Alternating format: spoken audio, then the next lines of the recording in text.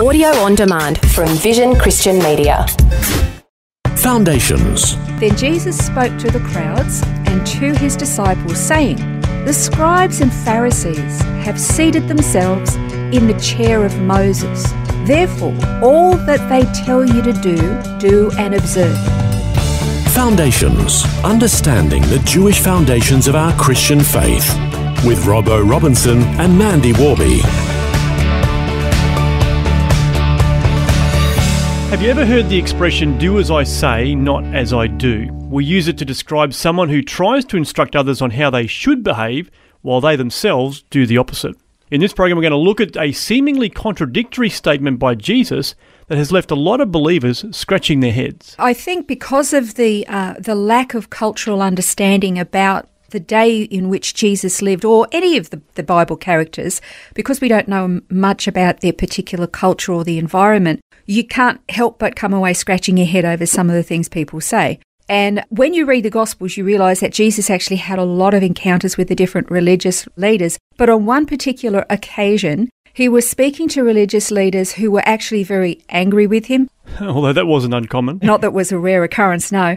But they also wanted to harm him. And he spoke of various different reasons of why they should actually believe him and his teachings, the miracles and the works that he'd done. And finally, he talked about the testimony of Scripture. He gave them a lot of evidences to believe who he was. Yeah, that's right. Well, this is in John 5. I'll read from verse 33. "You have sent to John, and he has testified to the truth. But the testimony which I receive is not from a man, but I say these things so that you may be saved. He was the lamp that was burning and was shining, and you were willing to rejoice for a while in his light. But the testimony I have is greater than the testimony of John. For the works which the Father has given me to accomplish, the very works that I do, testify about me, that the Father has sent me. And the Father who sent me, he's testified of me. You have neither heard his voice at any time nor seen his form. You don't have his word abiding in you, for you don't believe him who he sent. You search the Scriptures because you think that in them you have eternal life.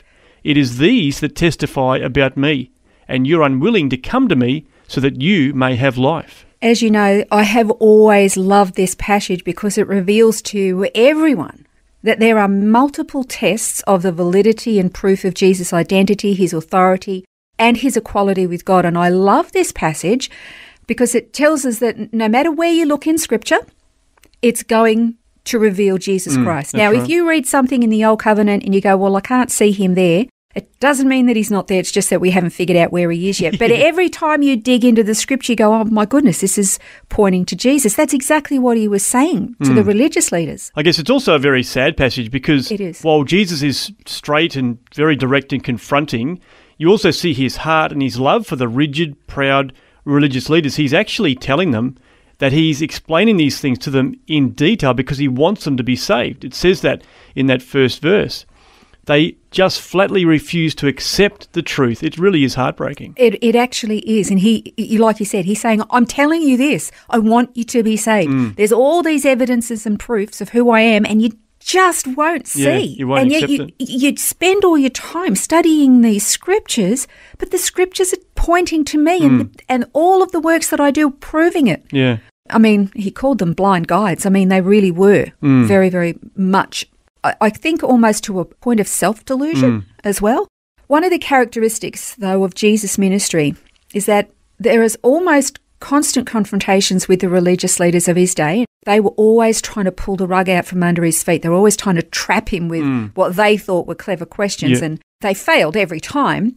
But also what most people are not aware is that there was two schools of rabbinic thinking during that Second Temple period, from the first century before Jesus arrived and the first century after Jesus arrived. And they were known as the school of Hillel and the school of Shammai. And they were like opposing schools of thought. So, you know, one was quite liberal, one was quite strict and rigid. They both agreed on the laws themselves, but they were polar opposites when it came to how to live them or apply them. So there is a website called the Jewish Virtual Library, and it actually explains the view of these two particular schools of thought. The explanation comes from Rabbi Isaac Luria. Would you mind just reading that quote out? Yeah, so this says, the Ari believe that in our present reality, where divine commandments must be imposed upon an imperfect world, the rulings of the house of Hillel represent the ultimate in conformity to the divine will, while the rulings of the house of Shammai represent an ideal that is too lofty for our present state, which is why we perceive them as stricter and more confining and can only be realised on the conceptual level. Yeah, so they're basically saying one's quite liberal and easy, one's quite strict, and it's just too hard for us. So reaching a consensus between these particular groups is impossible. They're not going to be able to bridge the gap there now. And we've already covered the differences between, say, the Pharisees and the Sadducees. And I'm going to make an assumption. It's just an assumption. But I would go so far as to say the Sadducees were of the house of Hillel, because they were a lot more liberal, and that the Pharisees were of the house of Shammai, which was a lot more strict and rigid. Here's the thing, when it comes to both schools of thought within the religious structure of Judaism in Jesus' day, Jesus was very critical of them all. And in Matthew 23, there is a long dialogue, and he's so descriptive. And can I say he was fairly brutal? He didn't pull any punches, did he? He really didn't. He was so confronting with them. And it was a blow. It was a real serious blow to their external presentation of their piety and their self-professed righteousness, that in Jesus' mind, all their piety didn't mean diddly squat, not to him. Well, let's run through some of the different things Jesus said. So this is Matthew 23, and we'll just pull out some bullet points through this. So verse 13, he says they were hypocrites, shutting people out of the kingdom of heaven. Verse 14 says, devourers of widows' houses, pretense of long-winded prayers. Then in verse 15, he calls them sons of hell, which is... What do you think he meant? Oh, my goodness. I mean, that's so blunt. Very direct. Verse 16, he called them blind guides, making people swear falsely. And then in verses 17 to 22, he says again, fools and blind men who twisted Scripture. I mean, you're talking some very serious accusation there, and these were the teachers of the law, so they held high position. In verse 23, he says they were fastidious on minor details of the law, but had no compassion or care for the needs of others.